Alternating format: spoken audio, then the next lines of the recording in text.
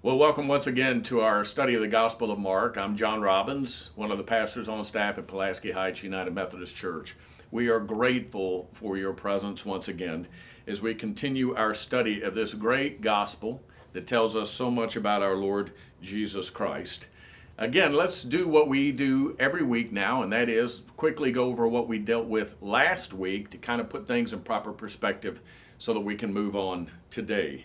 In just a moment, we're going to begin with the 19th verse of the third chapter of the Gospel of Mark. But again, let's remind ourselves of what we dealt with last week. Now remember, Jesus confronts a man who has a withered hand.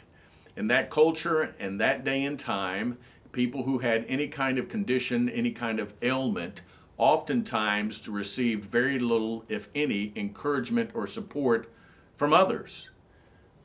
Generally speaking, Hebrew people believed that something that was wrong with someone physically was of their own doing, their own fault, because of some kind of grievous sin.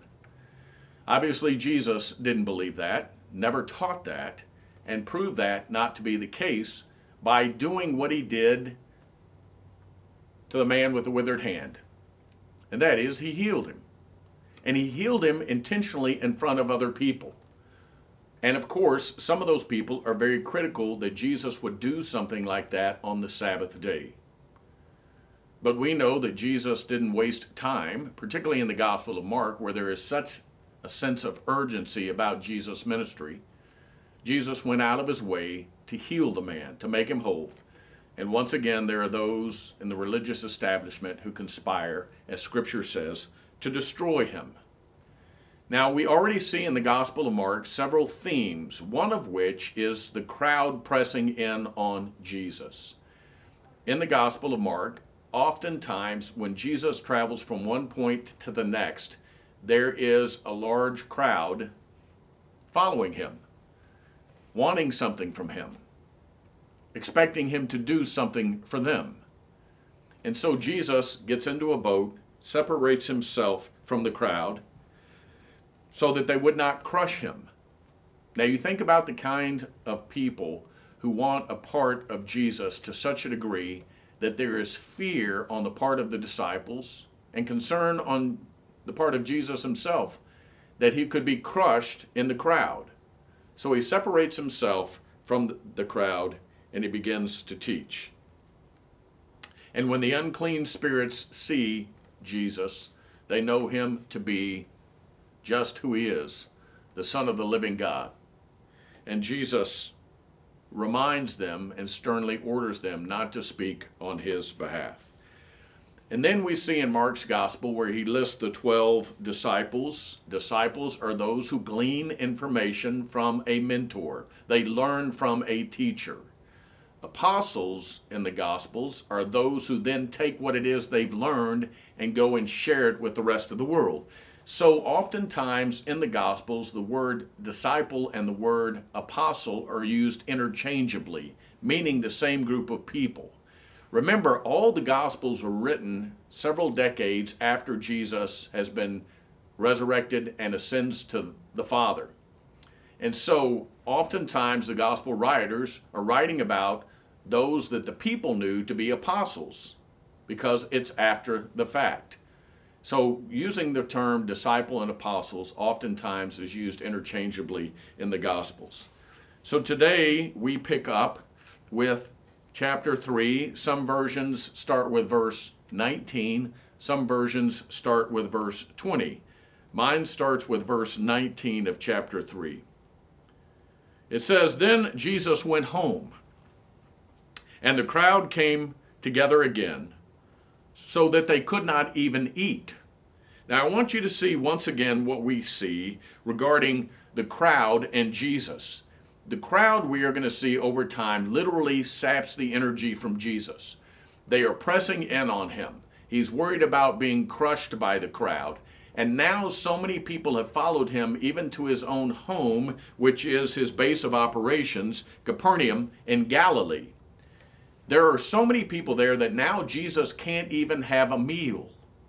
He's fully human as much as he is fully God. Like all of us, he needs to eat. And there are so many people who have gathered around, Jesus is not even able to have something to eat.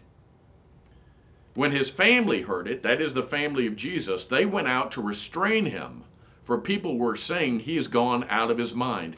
Now, this is a rather unusual text. It is what we would call today a form of intervention.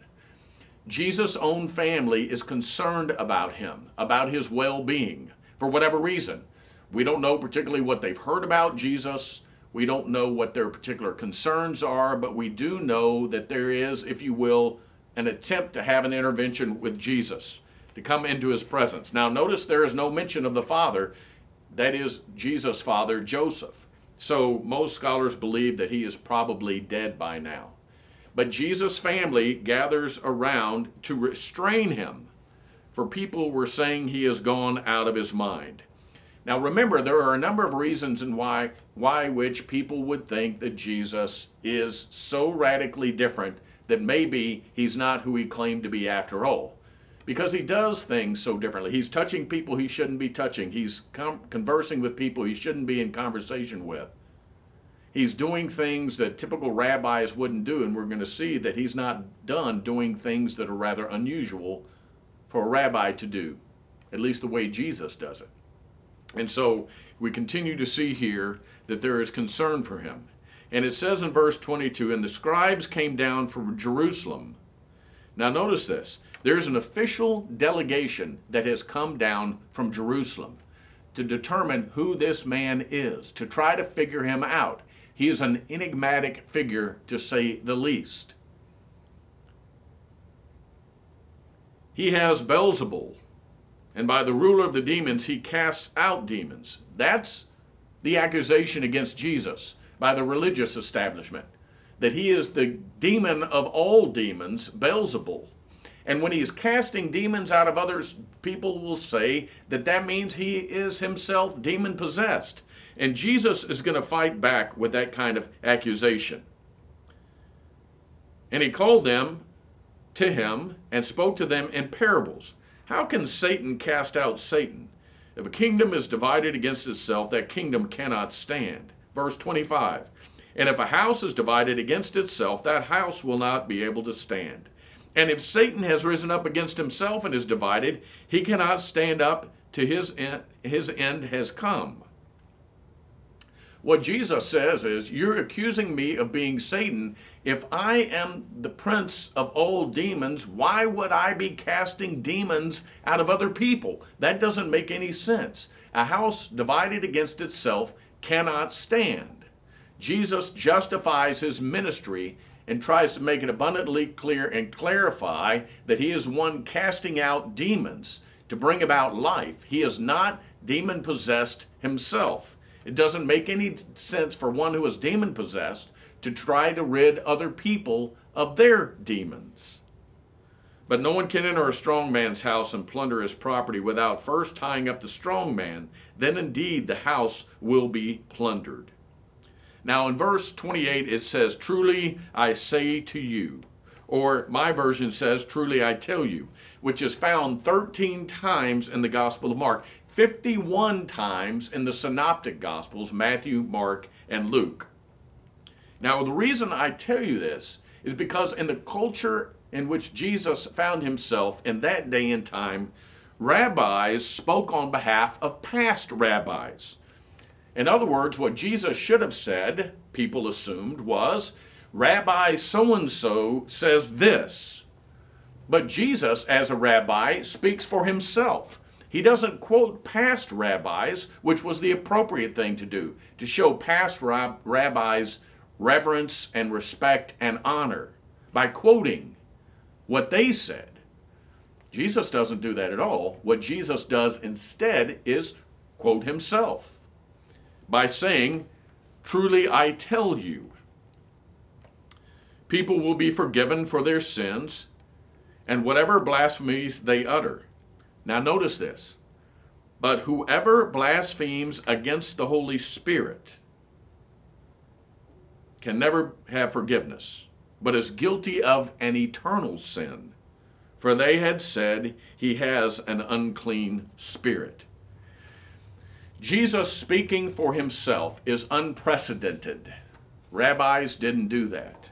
Then Jesus describes the fact that when one blasphemes, she or he can be forgiven of her or his sin unless they blaspheme against the Holy Spirit, which is in Scripture the unforgivable sin. So of course, we all want to know, what does it mean to blaspheme against the Spirit? And quite frankly, scholars have struggled with this for generations. Theologians have tried to figure out exactly what it must mean if we blaspheme against the Holy Spirit, if that is the unforgivable sin. In Mark's gospel, it says in verse 30, for they had said, he has an unclean spirit. Now, blasphemy of the Holy Spirit attributes the work of the Spirit of God to Satan. So if Satan is used in place of the Holy Spirit with regard to teachings, then we have an issue. Let me tell you what I mean by that. The Holy Spirit draws people to God. If the one who draws people to God is accused of being Satan, of being the prince of darkness, then one is referring to the Spirit itself as dark. And if we reject the Spirit of God, we have rejected God altogether, which does not make room for salvation. To blaspheme against the Holy Spirit, scholars believe, as best we can determine, means that when we attribute to Satan that which God has really done, we are blaspheming the holy name of God. And we cannot be forgiven of that. We do not take that which is sacred and holy, as Scripture says, and throw it to the dogs. So that's about the best we can do with this blaspheming of the Holy Spirit. When the Holy Spirit draws us to God, if we somehow accuse that Spirit of being anything other than the pure undefiled love of God, then we have blasphemed the Holy Spirit. Now notice what I said a minute ago. You now have the family of Jesus, which Scripture tells us in the Gospel of Mark that Jesus has brothers and sisters. When they come into the presence of Jesus, they try to interrupt his teachings, to intervene, to restrain him. Were they trying to restrain him because they're so concerned about his teachings? Were they trying to restrain him because they're concerned about his physical well-being? Is it a combination of the two? We don't know exactly why it is, but we do know that immediately following their effort to restrain Jesus, Jesus is accused of being satanic in his approach to ministry by the religious establishment, which of course we know is an absurdity. Look at verse 31. Then his mother and his brothers came. Again, no mention of Joseph. Joseph has probably died. And standing outside, they sent to him and called him. A crowd was sitting around him. Well, of course there was a crowd sitting around him. In the Gospel of Mark, there's always a crowd around Jesus. And they called him. The crowd was sitting around him. And they said to him, your mother and your brothers and sisters are outside asking for you. And he replied, who are my mother and my brothers? And looking at those who sat around him, he said, here are my mother and my brothers. Whoever does the will of God is my brother and sister and mother. So Jesus says, when he is confronted by those who tell him, listen, your family's out here looking for you. Jesus says, my family, this is my family. My family is anybody who does the will of God. They're a part of the family. It's an extraordinary invitation by Jesus to welcome anyone into his family who chooses and longs to be in relationship with him. Now, interestingly enough, we know who two of Jesus' brothers are in Scripture, or if you will, half-brothers, because we know Jesus was conceived by the Holy Spirit. So, Jesus' mother is Mary, of course. Mary had children. We see that. And in the New Testament, the writer of the book of James is Jesus' half-brother. If you flip over to the book of Jude, a small little book right before the book of Revelation, Jude says, I'm the brother of James. So we know that two of those who were with the crowd, who are trying to intervene into the ministry of Jesus, are James and Jude, author of two New Testament books, written, obviously, later on. Two prominent figures in the early church and its ministry. Now, what we see is something that Mark wants us to know, and that is Mark is building a number of themes in his gospel to kind of get us to be able to understand Jesus and to shape his ministry. We see that Jesus is radically different from any other rabbi. We see that Jesus is very almost impatient with regard to doing what he needs to get done. He immediately goes from one place to the next, immediately touches somebody is immediately healed, and immediately he moves on. Jesus is, in the Gospel of Mark, if you will, kind of a type A, driven, impatient personality who has a limited amount of time to get all of his work done. Jesus tries to do his work, always having people breathing down his neck, always having people physically close to him, continually asking from him everything he has to be able to offer. He teaches, there's a crowd. He tries to separate himself from the crowd to pray with very little success. Jesus travels from one place to another. There's a crowd that follows him, or there's a crowd that meets him. And we are going to see in the Gospel of Mark eventually that the toll it takes on Jesus, physically even, is pretty extraordinary. But Jesus knows in the Gospel of Mark that he has got to preach and he has got to teach, and there's a limited amount of time in which to get it all done. So we're going to see that now in chapter 4. And in chapter 3, we have seen several instances where there are those who are concerned about Jesus, either concerned about his teachings because they're opposed to his teachings and offended by it, or concerned about it for some other reason, particularly his family. We're not sure why they are particularly concerned, but we do know that they have concerns. Jesus broadens his definition of what his family looks like in the 3rd chapter. Chapter 4. Now we have Jesus teaching. Again, he began to teach beside the sea. Such a very large crowd gathered around him. Of course, such a very large crowd gathered around him. We see that over and over again. That he got into a boat on the sea and sat there. Now remember, rabbis taught seated. When a rabbi would come, gather around a group of people, people knew it was time for the teaching to begin when the rabbi was seated. And so Jesus, again, tries to separate himself, to have a little distance from the crowd, gets into a boat, and he is seated. And it is upon his sitting down that people would have known in this moment his teaching is to begin. Well, the whole crowd was beside the sea on the land. He began to teach them many things in parables, and in his teaching he said to them, listen. That is a call to attention. Listen. We know parents do that with children. Listen to me. And we know that in the moment the children's ears are perked up because they know that the expectation is they're paying attention. And that was the same with Jesus and the crowd of people. Listen. He says a sower went out to sow. Now, in an agrarian culture, people would have understood that. But Jesus is going to tell a rather unusual story about someone who sows seed. Seed being a precious commodity. A sower went out to sow, and as he sowed, some seed fell on the path, and the birds came and ate it up.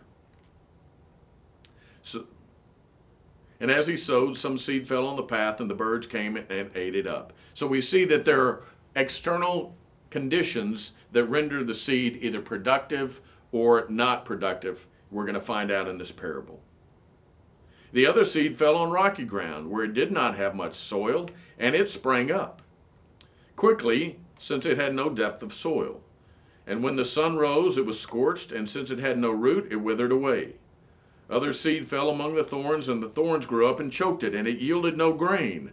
Other seed fell into good soil and brought forth grain, growing up and increasing and yielding 30 and 60 and 100-fold. And he said, let anyone with ears to hear listen. Now, the first thing that would have drawn the attention of the audience to the words of Jesus were how the sower, the farmer, if you will, distributed his seed. These people would have understood clearly how to distribute seed. It would have been important to do it in a meticulous manner to get the most out of every seedling. But we see the sower flinging it all over the place with little regard to where it lands. It lands on rocky soil. It lands on the ground. The birds quickly eat it. It lands in thorns, and some of it lands in good soil. Well, what kind of farmer throws seed in every corner? And Jesus has said, listen. So these people would have been doubly interested in this particular parable, because Jesus says, pay attention to me, and then tells a very unusual, strange story about an irresponsible farmer or sower of the seed. And then on conclusion to the parable, Jesus says, let anyone with ears to hear listen. Now I want you, if you will, to flip to the book of Jeremiah. You may have to use your index. It's not too far back into the Old Testament from the Gospel of Mark. It is after Isaiah, if that's any help at all. So Jeremiah chapter 5, in verse 21, it says, as it is being expressed to the Israelites who have abandoned God, Jeremiah says this, hear this, O foolish and senseless people, who have eyes but do not see, who have ears but do not hear. And then the prophet Ezekiel, chapter 12, moving back toward the New Testament, just a few books. Ezekiel, chapter 12, Ezekiel says this to the Israelite people, who have also been extremely unfaithful to God. He makes this accusation regarding Judah's captivity. You who have eyes to see but do not see, who have ears to hear but do not hear. That's the second verse of the 12th chapter of the book of Ezekiel. So when we get to the Gospel of Mark, and Jesus says in verse 9, and he said, let anyone with ears to hear listen. Good, faithful Jews would have understood that that kind of statement had been issued before, that that's not unique to Jesus. But what Jesus is saying here is, listen to what I have to say. If you have ears, pay attention. Now, we see something rather unusual. We're going to discover that Jesus makes it clear that there are going to be some who will hear and see, but never follow him. And in Mark's gospel, more so than Matthew and Luke, when Jesus tells a parable, because there are no parables in the Gospel of John, but in Matthew and Luke, much more so in the Gospel of Mark, Jesus has to give his disciples private instruction about what he's just said. It's a common theme in the Gospel of Mark. We see private instruction in chapters 4, 7, 9, 10, 12, and 13. Because the disciples don't just understand. Even though they have the eyes to see and the ears to hear, Jesus has to separate them, and when he's alone with them, he has to explain to them the teachings that he has brought forth. We see that here. In verse 10 of chapter 4, when he was alone, those who were around him, along with the 12, that is the disciples, asked him about the parables. And he said to them, To you has been given the secret of the kingdom of God, but for those outside, everything comes in parables. That is, those outside the faith, this doesn't make a lot of sense, what Jesus tells. And in order that they may indeed look but not perceive, and may indeed listen but not understand, so that they may not turn again and be forgiven. It is the idea, Jesus says, that those outside are not going to understand because of their unwillingness to claim him as the one who is Lord. Their lack of understanding means they're going to lack forgiveness along the way. There is a level of spiritual shallowness on the part of the disciples, which is a theme in the Gospel of Mark. Because look at verse 13. Jesus speaking to the disciples, he says, and he said to them, do you not understand this parable? There is this sense of frustration on the part of Jesus that his hand-picked closest companions don't understand him or his teachings. He says, the sower sows the word. So the sower is either Jesus and or his disciples who are going to have a responsibility to share the word. And the seed we are going to see is the message. So Jesus teaching, he's the sower, and he is slinging his message everywhere. That's why it starts to make sense now that the sower would sling it all over the place. You got to sling it everywhere, in every crack and crevice and every corner along the way. The sower sows the word. These are the ones on the path where the word is sown. When they hear, now notice this, Satan immediately comes and takes away the word that is sown in them. Satan immediately takes it away. That is, Jesus says there are going to be some people who are always unresponsive to the message. And in Mark's gospel, Jesus oftentimes fights Satan. So Jesus says that there are going to be those who hear the word. It never has a chance to take root. It's never going to grow and blossom and flourish because it never has a chance. There are going to be people out in the world, says Jesus, who are going to hear the gospel message and never respond accordingly. And these are the ones sown on rocky ground. When they hear the word, they immediately receive it with joy, but they have no root and endure only for a while. Then when trouble or persecution arises on account of the word, immediately they fall away. Now Jesus tells us that there are those who are going to hear the word, and they hear with enthusiasm and they hear with excitement, but when they face some kind of difficulty, immediately the word falls away. Now remember this, Jesus is writing to persecuted Roman Christians who face imprisonment or death or harassment at least. And Jesus says there are going to be those who hear my word, but things are going to get a little difficult for them, and immediately that word is just going to fall away. It's one of the ways in which Mark makes it clear to the early persecuted church, Jesus is watching you. And you have a chance now in my teachings to hear his word. Are you simply going to follow away when things get a little difficult, or are you going to hang in there and keep responding? Verse 18, and others are those who, when the word is sown among the thorns, they're the ones who hear the word. But the cares of the world and the lure of wealth and the desire of other things come in and choke the word, and it yields nothing. And those are the ones sown on the good soil, which is next. So here you have people who hear the word, but worldly possessions and other things take precedent over their relationship with the word and its development in their own life. And in the culture in which we have lived for a long time, we know that materialism can easily take away time that we are supposed to be in relationship with Christ, learning his word.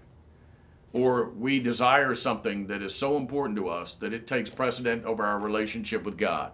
If I just get this, it's all I want, and then I'm happy. And I get that and understand it. Unfortunately, I've fallen prey to that many times.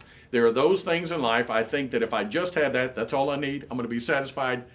And lo and behold, I get it. And before you know it, I need something else. It doesn't satisfy for the long haul. I used to want a truck regularly, a new pickup truck. And for years, I had a truck, then I would trade it in and get a new one. And I used to tell my kids when they were very small, listen, don't eat in this truck. Don't you dare have anything in here that might dirty up my truck. And for a couple of weeks, that's how it was. My truck was pristine. I was so happy I didn't need anything else. And then lo and behold, the news started to wear off. It wasn't quite as exciting.